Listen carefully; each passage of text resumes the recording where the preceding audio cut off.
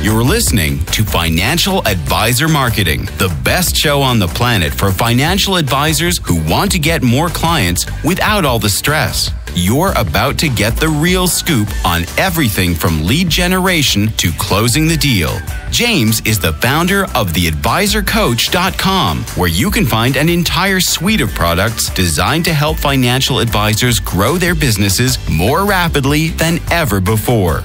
Now, here is your host, James Pollard. Hey, financial advisors. Welcome to another episode of the Financial Advisor Marketing Podcast. This episode is inspired by an Inner Circle member. Yes, someone who is subscribed to my monthly paper and ink Inner Circle newsletter, which you can learn all about at theadvisorcoach.com/coaching.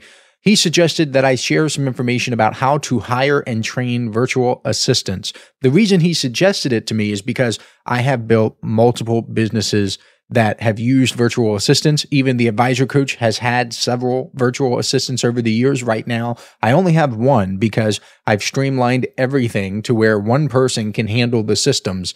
But I've hired a bunch of virtual assistants over the years, and I have information that can help you. For example, one of the things I did was have my virtual assistant stop checking my email, which was one of the biggest parts of her job. I was paying $40 per hour to have her sift through all the emails I receive on a daily basis. Every single day, I get between 20 and 50. If it's a weekday, on the weekend, it's a little less, but I get between 20 and 50 emails to hop on a call or jump on a Zoom with everyone from salespeople trying to sell me software I don't need to financial advisors seeking free advice. And don't even get me started with the financial advisors who add me to their email list without permission. Let's be conservative and say she spent about an hour per day dealing with this stuff. That's $40 per day. If she works 5 days a week and 4 weeks per month, it means I pay $800 per month for her just to move emails around and delete stuff. And it was a waste. And quite frankly, I would rather, well, it's not a waste, but I would rather have her do other stuff. So I check my emails now, all of them, and I'm categorizing them into 3 categories. First category is Inner Circle members, subscribers to the monthly paper and ink newsletter. They're my number one priority. I love them so much. I care about them. I want to see them win. They literally get bumped to the top of my inbox, so I see their emails first and respond to them before doing anything else. They get me at my freshest, at my peak. They get the most mental clarity I'm going to have. They get it. I see their emails first. I respond to them, and I give them all I have. It's the only coaching thing I do, despite running a business literally called The Advisor Coach. Second category is people who want to do media features of some sort, or like joint ventures or affiliates or stuff like that. If you're someone who wants me to be a guest on your podcast, for example, then I welcome your email. The same is true if you're someone who wants me to speak to your organization or at an event you're hosting. My request is that you make a fat donation to my charity of choice and or get your attendees to donate. It's not a guarantee that I will say yes. In fact, I say no to more than 90% of requests. But if I say yes, then I will ask you to make a donation to my charity of choice. I don't take money for speaking fees, or at least I haven't in a long time. I donate all the money to charity. Then the third category is everyone else, because everyone else gets deleted. The reason I'm sharing this with you is because the first thing I want you to consider is this. Do you really need a virtual assistant in the first place? You might not. I want you to look at your to-do list and see if there are any items that can be automated, delegated, or eliminated. I originally delegated my email to someone else, with Inner Circle members being the exception, of course. What she would do is basically, she set up a filter where the secret subject line that they gets bumped immediately to a separate folder. I go in, I see that separate folder, and I answer all the questions in there. But now I've eliminated that. I have eliminated her needing to do that. If that was her only task, then I really wouldn't have a need for a virtual assistant. If you have a lot of things that can be automated, you don't need a virtual assistant for those things, of course. If you have a lot of things that can be eliminated, obviously you don't need a virtual assistant. But if a lot of stuff on your to-do list is really, truly, honestly, and again, be honest with yourself, stuff that can be delegated or should be delegated, then maybe you do need a virtual assistant.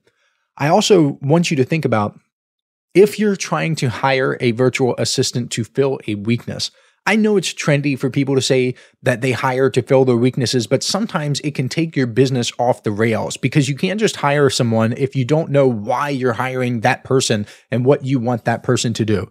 To compare this with something like taxes, You need to know a little bit about taxes in order to hire a good accountant. If you're building a software, you need to know a little bit about development to hire a good developer. The same is true it's in every skill, every business that you're trying to hire for, I guess is the right way to say it.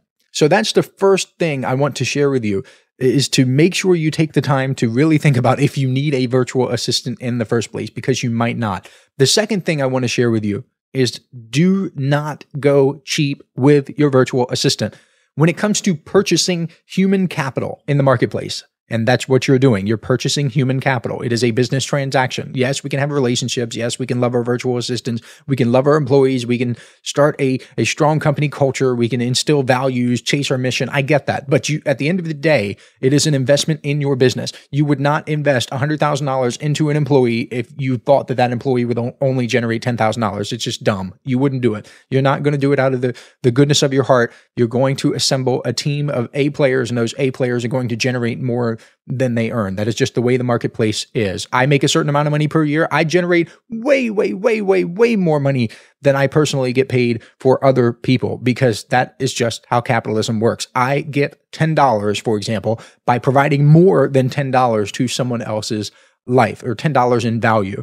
And when it comes to purchasing human capital in the marketplace, you really do, for the most part, get what you pay for. Think about yourself, your skills as a financial advisor or financial planner, whatever you are, okay?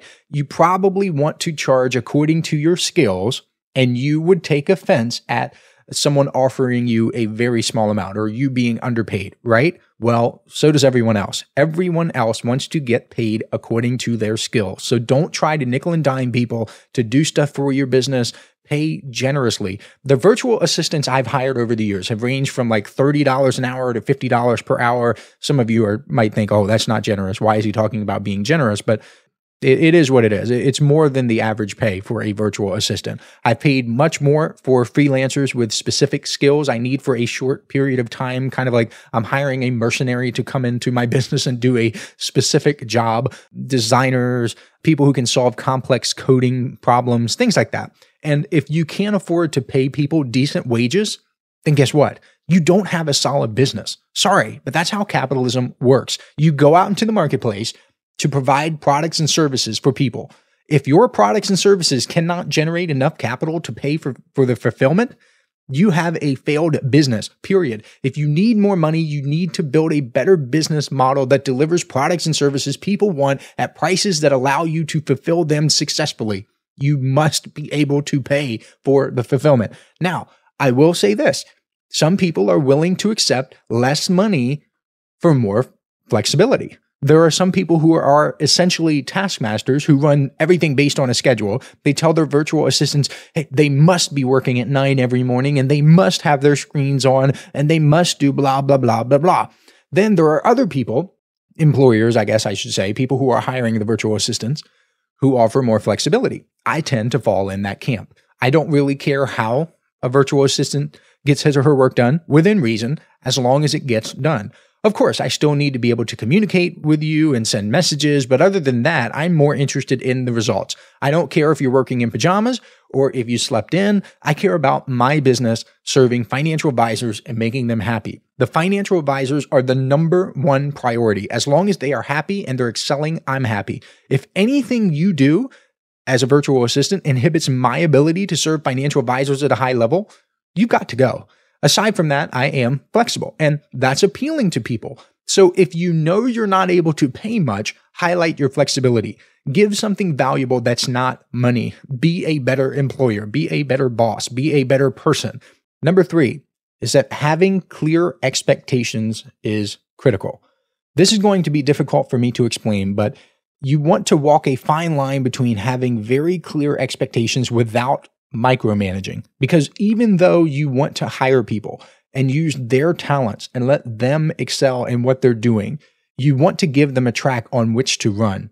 Just like you wouldn't set out on a journey without a destination, you shouldn't hire a virtual assistant without clear expectations. And these expectations need to be quantifiable. That is the word of the day. Yay, word of the day. Quantifiable. Say it with me. Quantifiable. Stuff needs to be quantifiable. There needs to be some sort of metric involved that you can track to determine if the person is meeting expectations. If they're processing paperwork for you, it could be turnaround time. If they're reaching out to clients, it could be the number of clients contacted per week. If they're helping you address envelopes for your direct mail campaigns, it could be number of envelopes addressed. I don't care, but it needs to be, say it with me, quantifiable. Also, don't forget to do your part. Having a virtual assistant is a symbiotic relationship because your assistant will make you more productive, but your assistant needs help from you to succeed in the role. So don't make his or her job harder than it needs to be. For instance, if one of the expectations is to proofread your blog post before they go live, you need to make sure you have the blog post ready for your virtual assistant to review. Oh, and by the way, a lot of financial advisors seek out coaching because they want accountability. They want someone to check in on them and make sure they're doing what they're supposed to do. Well, your virtual assistant can be a major accountability partner because you're hiring this person to do work, but that work can't really happen without you and stuff that you're doing in your business and your systems. Following up with webinar attendees can't happen if there are no webinars. Helping you with your marketing campaign can't happen if there are no marketing campaigns. So if you're one of those people who wants a quote unquote accountability partner, that's an added benefit of having a virtual assistant. Hey, financial advisors. If you'd like even more help building your business, I invite you to subscribe to James's monthly paper and ink newsletter, The James Pollard Inner Circle. When you join today, you'll get more than $1,000 worth of bonuses, including exclusive interviews that aren't available anywhere else. Head on over to theadvisorcoach.com/coaching to learn more. Number 4, give your virtual assistants a launching pad. So since this is the Financial Advisor Marketing Podcast, I want to talk about marketing for a minute. Every so often, I will come across financial advisors who want to hire a marketing agency or a marketing person who will do marketing for them. They want someone who would do everything from A to Z. If you're one of those people, I want to make myself clear right now. You are setting yourself up for disappointment. If you don't believe me, I have an entire article explaining why. The title of the article is 5 Reasons Why Hiring a Financial Advisor Marketing Agency is a Bad Idea. If you type that into Google, again, 5 Reasons Why Hiring a Financial Advisor Marketing Agency is a Bad Idea, then you can see it. You just go to Google, type that in, you click on the article, you read the whole thing, and you can learn why. One reason is because insufficient knowledge makes you vulnerable. If you don't know what you're doing, you expose yourself to bad actors to take advantage of you. This is how fraud happens. This is how ripoffs happen from a lack of knowledge. Have you ever heard of how taxi drivers will take longer routes if they know a visitor isn't familiar with the area? That sort of thing happens in marketing all the time. Marketing agencies will nickel and dime you for the dumbest stuff, like setting up your Facebook pixel. It takes literally less than 30 seconds to set up your pixel. Please, for the love of God, do not pay someone $1,000 to copy and paste the pixel code into your website. Another reason is because nobody, and I mean nobody, will care as much as you. Your business is your baby. It is your love. You care for it. You nurture it. You think about it. You want it to grow. For most employees, it's just not the case. I mean, if you don't have to believe me, you can Google employee engagement, how many employees are disengaged at work, and you can see that. You're not going to find a diamond in the rough for $15 an hour. I'm sorry, you're just not. Get rid of this whole like, oh, I got to find the right person. No, you need to pay wages that demand talent. Okay. I'm sorry, but LeBron James isn't going to play basketball for $15 an hour. Okay. You're not going to find the diamond in the rough. Sorry. Many business owners also have this weird dream of hiring a marketing agency, and that marketing agency can come in and scale them to 7 figures and beyond without any existing assets or systems. It's as if the marketing agency can wave a magic wand and presto, 7-figure business. It doesn't work that way. It doesn't. If they could create the entire system, they would have already done it. Don't you get that? If these marketing agencies could create good businesses, then that's what they would be doing. They wouldn't be focused on one individual skill. This seems goofy to me because we don't do it with other services. We don't hire a plumber and then expect a plumber to build the house. We don't hire a pressure washing company and then expect that company to shampoo our carpets and mop our hardwood floors. We understand that we're hiring them for a specific skill, and it's on us to either do the rest or hire other people for specific skills. Yet that type of thinking goes out the window for some financial advisors when they're hiring in the marketing space. Okay. Allow me to give you a little tip that can save you a whole bunch of hassle and heartache. Hiring a marketing person or a marketing agency is a lot better when you already have proven audiences, proven messages, and proven business systems. Until you have those proven things, you're gambling. When you hire a virtual assistant, you should have clear goals in mind and clear instructions. In other words, there should be actual stuff for the person to do. This is the launching pad, and this solves two problems. First, it helps the other person do the job well. Have you ever had a job where you felt like you were thrown out to fend for yourself? Yeah? It's not fun, is it? So don't do that to another person. Second, it's a better use of your money. After all, you're paying the virtual assistant to produce a result for you. Remember, a quantifiable result. And the best way to maximize your chances of producing a desirable result in your business from the virtual assistant is to provide instructions on how to get said result. To do that, you should probably have achieved that result on your own. Okay? Like, I hope that makes sense. I just gave you absolute gold. Okay? Number 5, give them permission to tell you what they would fix or improve in your business. Just like I said, you should walk the fine line between setting expectations without micromanaging. You should walk the fine line between giving them a track on which to run while also letting them give their input on how to make your systems better. They will be working with your stuff every day. They will see things that you cannot see. Let them tell you how to improve. For example, when I have the VA managing my email inbox, she would use all sorts of tags and filters and labels, and I never did any of that stuff. I would go in, start at the top, and keep going until my inbox was empty. I used brute force, while she used systems. She was very organized, and that worked for both of us. She improved my email management. My world is better for her having existed. One of my inner circle members uses client appreciation events as a marketing strategy. He will do things like cooking classes and tell clients to bring friends. And when he started doing these, he would kind of rough it like I did with my inbox management. He would just do stuff. And I'm sure a lot of you can relate. It's hard to get your thoughts out. You've never really thought about how you do things. You just do them. You're doers.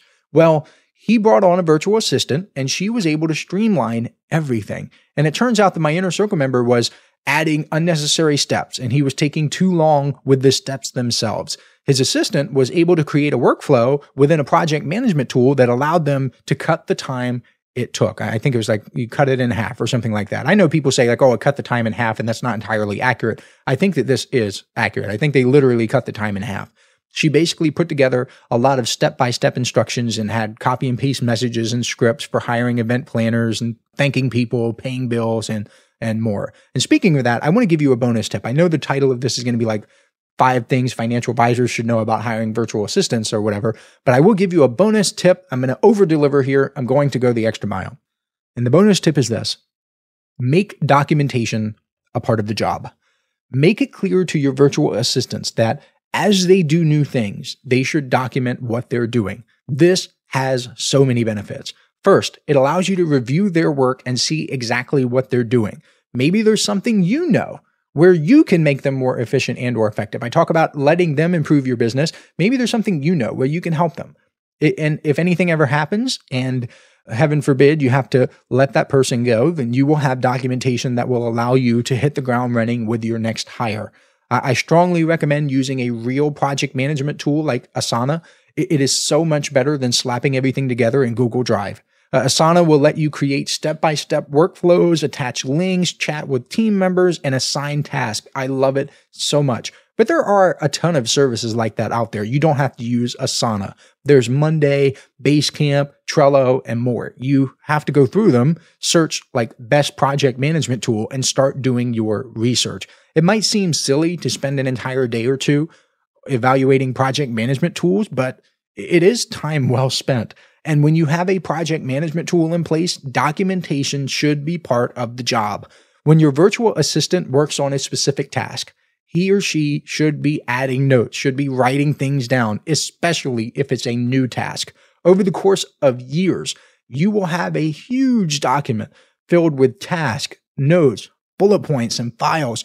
And what's cool is that you can set aside a day, maybe once per year or so, to review everything and improve it by pruning and or adding stuff. You can improve the documentation.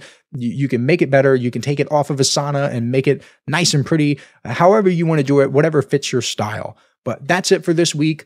I hope this has helped you. These were 5 things, well, 6 really, financial advisors should know before hiring virtual assistants. I want to hear what you think. Feel free to connect with me on LinkedIn. Head over to LinkedIn and search James Pollard, Pollard.